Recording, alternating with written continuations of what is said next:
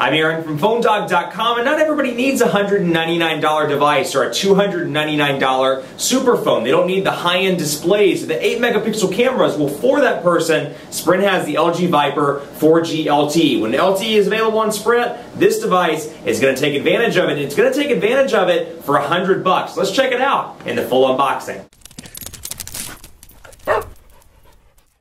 Yeah, sure, you're right. There's no LTE on Sprint just yet, but they've announced a bunch of markets, and they're not wasting any time in getting 4G LTE devices available through the retail channels. This is the LG Viper 4G LTE on Sprint. This is a little bit more of a reasonably priced smartphone on Sprint. This thing's going to be available for $100, and actually it's available now at Sprint and online at Sprint.com. And it comes in an eco-friendly box. You can see dual-core processor. Package is 100% recyclable, and then out of the box you get the LG Viper. You get a standard lithium-ion battery, an energy-efficient phone charger, get-started guides, micro SD memory card, which is installed, and some wireless recycling stuff as well. Before we get into that, special thanks to Best Buy Mobile for hooking us up with phones like this for use in our One Paw Bandit giveaway game. When you go into Best Buy Mobile, you'll walk out working to help you set up your email, your web, your contacts. When you walk out the door with your new LG Viper, you're set up and good to go, and you don't have to waste time doing it. So here's the LG Viper. Special thanks to Sprint as well for hooking us up with a demo unit. Now, hey, there's my number. So call me maybe. That's my bad Friday joke. So you can see LG Viper here. Get started guide, and as always, we'll go through these because it's kind of fun. Get started. All you need to know to get going. Vamos todos lo que tienes que saber para empezar.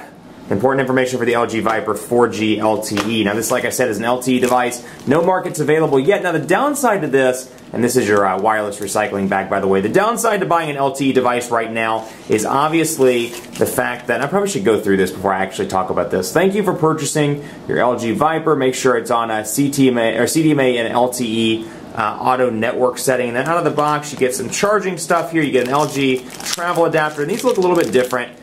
And when you really think about it, this thing is a close sibling to the LG Lucid, at least in terms of look and feel and functionality, although it packs some added features. This thing has a 1.2 gigahertz dual-core Snapdragon S3 processor, a 4-inch LCD with 480 by 800 pixels. This is your AC adapter module, by the way.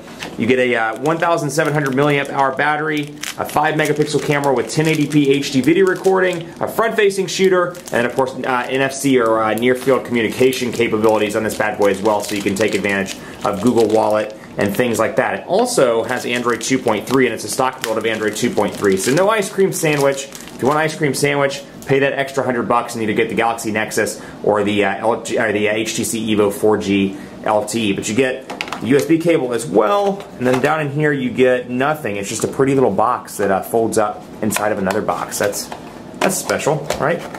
That's pretty cool. You know, I love boxes. Boxes are fun. So 1,700 milliamp hour battery, location privacy, and you can see it's a smaller device. Now this is a 4-inch display. I've said several times, I think 4 inches is a great medium for a lot of people.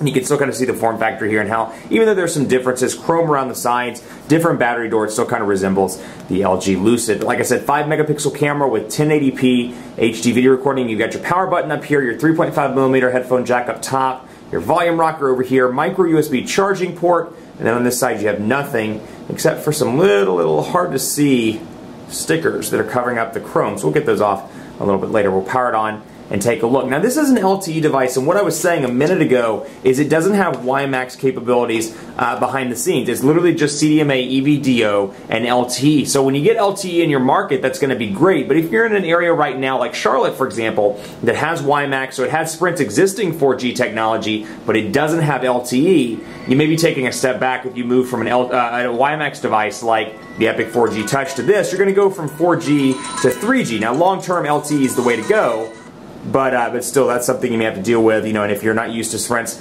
frustrating 3G speeds, to say the least, you may want to take a look at those, at least kick your old device back down to 3G before you commit to using 3G, at least for a couple of months while Sprint rolls out 4G LTE. But you can see out of the box here, your 5 home screens, Android 2.3 out of the box, pre-installed Gingerbread, and you can see very similar to the Nexus S 4G prior to the update to ice cream sandwich. The Sprint ID is down here pre-installed. You've got your shortcuts, or your little short dots down here where I can press and hold those and see all my home screens and scroll back and forth. And then out of the box we do get some Sprint goodies. You can see some minor changes here. This, you know, it is a stock ice cream sandwich build for the most part, but you're going to see some LG customizations like the camcorder and the camera icons. You'll notice those are not stock.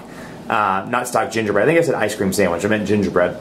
But those are not stock Gingerbread icons. You get Google Plus integration out of the box as well, and Google Plus Messenger. Then you get some Sprint goodies: NASCAR Sprint Cup Mobile, Sprint ID, Smart Share. You get Google Shopper, Polaris Office, Sprint Music Plus, Sprint NBA Mobile, Sprint TV, Sprint Zone, Telenav GPS. You get visual voicemail. Then you get Google Wallet pre-installed as well. Now, as for the Sprint stuff that can be uninstalled, let's take a look and see what we can see here. Let's go to applications. Let's see if we can get rid of those. You can install third-party applications, but it looks like the Sprint stuff for the most part is on there and is on there to stay. So we'll load up, of course, Sprint ID probably. Okay, let's try this. Sprint Music Plus. Let's see if we can uninstall it. Good. Looks like we can uninstall Sprint Music Plus. We can uninstall Sprint TV if we want to. So you can uninstall most of that Sprint stuff, but I have a feeling Sprint ID, I strongly doubt you can. Yeah, you can uninstall Sprint ID, so that's something to keep in mind. But it looks like a decent device, 5 ounces here in terms of weight. It has a nice feel in the hand because it is more of a smaller device, so it's easier to grip. You can see my finger goes from one side to the other, so for people with smaller hands, this may be a better device to go with. And then down here at the bottom, you get your home, your menu, your back, and then your search buttons. And let me bring this in a little bit so you can take a look at that as well. So obviously going back to Gingerbread, it's a little bit different to see the 4 buttons as opposed to the 3 buttons. Let's take a look at messaging here, and we'll compose a message and take a look at the keyboards that come pre-installed. So we'll load up a new message here, swipe out of the box, as well as the stock Android keyboard. Now again, going back to Gingerbread, after using Ice Cream Sandwich, you'll see the Gingerbread keyboard's pre-installed, although the transition effects are reasonably fast on this device. So we'll say, you know, the Quick Brown Fox, Fox is ready for a restful weekend. Quick Brown Fox is ready for, what I was trying to say, the Quick Brown Fox is ready for a restful weekend. That didn't quite come out the way I intended it to say. But you've got Swipe as well, and you can always install third-party keyboards from the Android market. Now before we go, let's take a look at, actually a couple of things. Let's pull up the phone application here, and bear with me, I want to make sure the PR people didn't do a test call, and they didn't before they sent it out. I just want to make sure there weren't any numbers in there. So you can see the typical dial pad here, typical stock Gingerbread. After saying stock Ice Cream Sandwich for so long in videos, it's really hard to say stock Gingerbread. It's kind of like a step back. But we'll see Phone Dog. And again, you know, yeah, it is a step back in comparison to Ice Cream Sandwich on some of these newer devices, but this thing's available for $99.99, so you know, you're getting a little bit of a price break. The downside to that is you're getting Gingerbread out of the box. So we'll load up Phone Dog and see if it loads in time before we shut the video camera off. But Phone Dog's loading up right now. Again, transition effects nice and fast, and it's a good looking device. The chrome, kind of a chrome silverish battery door gives it a nice high-end feel to it. So even though it's a $100 device, it has a good feel to it, and the chrome on the front makes it look like a nice unit as well. And I don't have any phones right beside me here while I'm shooting this video, or else I'd show you a comparison. But this thing is tiny in comparison to the One X, or you know, especially tiny in comparison to the Galaxy Note. So that's something to keep in mind. If you like a meatier device, this may be a little bit too small for you. Otherwise, typical Gingerbread here, but it's packing 4G LTE on Sprint. Much more coverage to come on PhoneDog.com with the LG Viper 4G LTE. We're going to put this thing to the test, have some dogfights between this thing and the Evo 4G LTE and the Sprint version of the Samsung Galaxy Nexus. So stay tuned, PhoneDog.com. Be sure to follow me on Twitter, PhoneDog_Aaron. Let me know what you think of this device. Like us on Facebook, Facebook.com/PhoneDog. And hit up our rankings program as well, PhoneDog.com/rankings. Cast your vote for your favorite smartphone, and who knows, it could be #1 that next week. PhoneDog.com/rankings, that's where you can find PhoneDog's official smartphone rankings page.